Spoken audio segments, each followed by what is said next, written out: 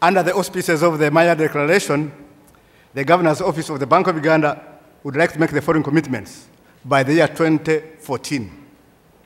1, strengthening the leadership, collaboration, and partnership, as well as securing high-level policy support to encourage buy-in for financial inclusion, financial literacy, and financial consumer protection. 2, conducting a study to design and establish an appropriate financial consumer protection ombudsman for the entire financial system in Uganda. That is a system that is efficient, stable, sound, and inclusive.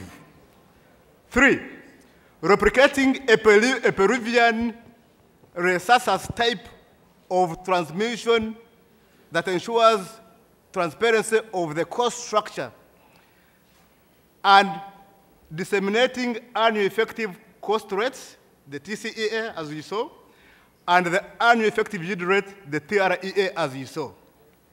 4, taking financial inclusion, financial literacy, and financial consumer protection to the next bold and significant level through the following means. Strand 1, rolling out financial education in schools, colleges, and universities. Strand 2, rolling out financial education for the youth and the young adults. Strand 3, rolling out financial education for the rural outreach. Strand 4, rolling out financial education for the media. Strand 5, rolling out financial education for the workplaces, or places of work.